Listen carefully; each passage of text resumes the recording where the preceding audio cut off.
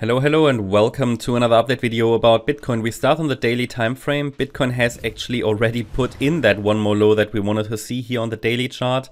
It looks already complete on the daily now, right? It looks already complete, even though it could get a few more downside squiggles to round about 55,400 to 56,200 roughly. There's a bit of a small target area down there, at least the next Fibonacci levels. And yeah, it's pretty much, I'd say here on the daily, it's pretty much going according to plan. It would have been ideal to form the fifth wave in, let's say, more of a clear three-wave move, but we're going to take a look at that sort of detailed, more fragile wave count on the 1 hour chart. Obviously, the smaller time frame wave counts and scenarios, they are fragile, require frequent adjustment. That's just because of the higher volatility, right, in the crypto sector.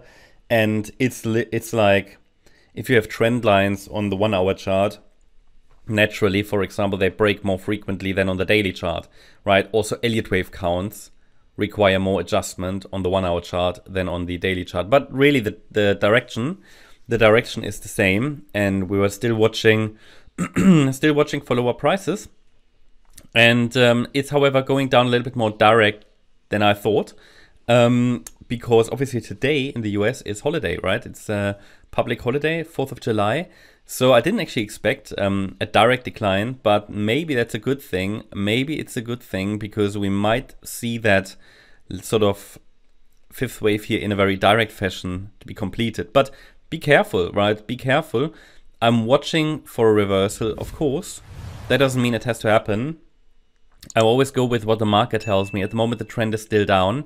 However, looking at the indicators, the daily RSI is oversold again, as it was here. And as I mentioned to you before, whenever we had the daily RSI oversold, it is typically a good buy signal. It doesn't happen very often. The last time that happened was here in August 2023. We had a similar situation where we also were oversold.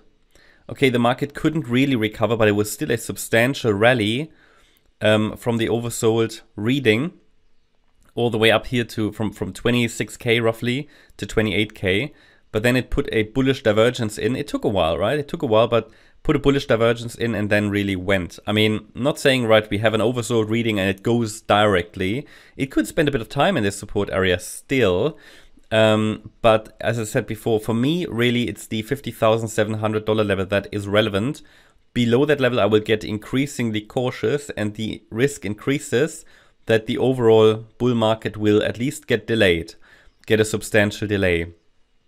But also here, oversold in March 2023, really good buy signal. Oversold back here in November 22, really good buy signal.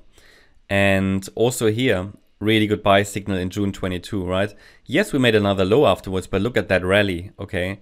So again, even if assuming, okay, maybe a bear market started or whatever, even here, I mean, even when we were oversold on this, again, I'm not saying the bear market started, but, you know, anything is possible, not probable until we break support. But here, even here in the decline, that was in January 22, when we hadn't even reached bear market lows back then, the oversold reading, yeah, led to a substantial rally. So again, not saying it doesn't happen, you know, every time, but still, I mean, we are way above the price when we had the last oversold reading.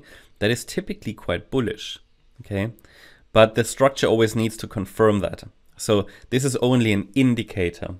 It's only an indicator, it's not confirmation, okay? So nevertheless, I'm using that to accumulate myself a little bit carefully until we have a clear low in place. So that's not the same like, okay, I go all in with a massive futures trade and leverage long. That's not the same. It's careful accumulation with very wise position sizing and knowing that we could still drop further and getting a good average price in that orange support region, okay? That's sort of what I do. And we have now reached the area of the previous low. Possible that we get some support there. We've entered the white target zone again. And from here, yeah, I'm watching for a reaction, right? I'm watching for a reaction, but we'll take a look at that on the smaller time frame. Let's go to the 1 hour chart. Here we see this decline. First of all, we zoom out a little bit. The third wave topped obviously in March. We had this A wave down, a B wave rally, and the C wave down. It's a 5-wave decline. So you can already see 5 waves. 1, 2, 3, 4, 5.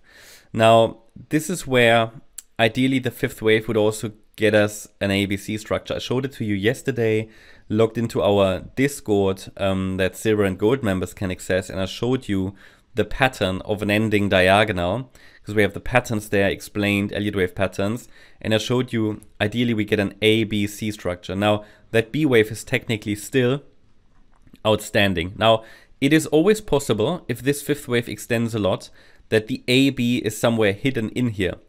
I won't be able to recognize that until later. It's just not, if we don't get a nice bounce in a B wave, it's not possible to say, okay, you know, maybe this is an ABC. I mean, remember I highlighted down here, that was yesterday, that the A wave technically could be complete. I mean, maybe this was the B wave.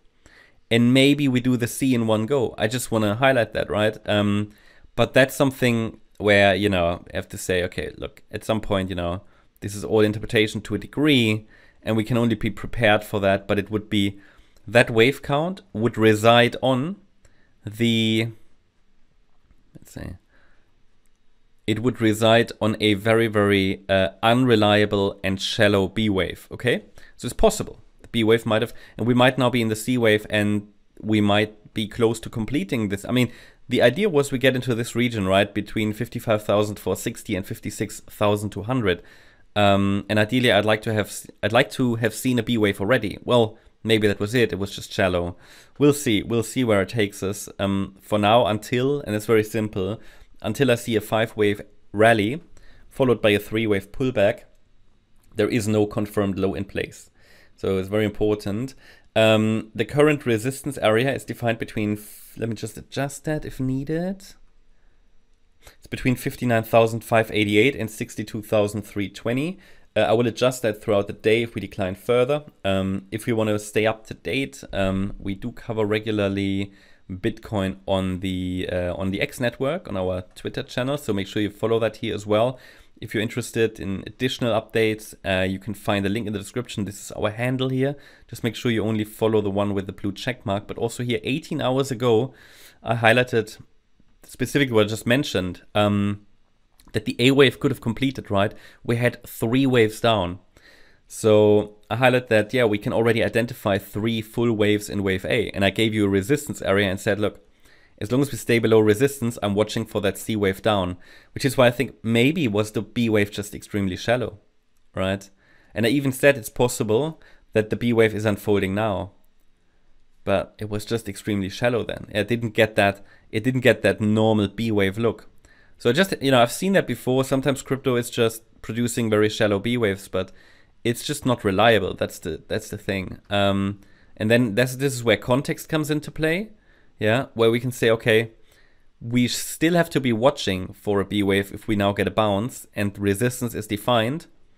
But we've now made a new low. So the probabilities for a direct turnaround, yeah, especially considering the RSI, they have increased. But this is speculation until the market confirms it. So I think it's still time. It's too early to be bullish, but it's time to be watching for a reversal now that we've made that new low, right? This is now, obviously, that we've made that additional low. It's now the first time that we can say, okay, we now actually have a full wave count to the downside. Surely, ideally, we get a BC, but we've now basically entered the larger target area. Again, still a little bit lower would be ideal, but we've made a new low, and the wave pattern is technically full. It would look better, though, with a BC. Yeah, and below 50,700, you know that something more bearish is likely playing out, but we will have to see how the market reacts to all these pivots before.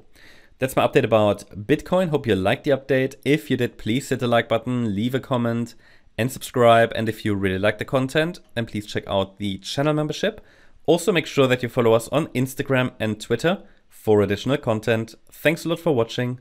Bye-bye.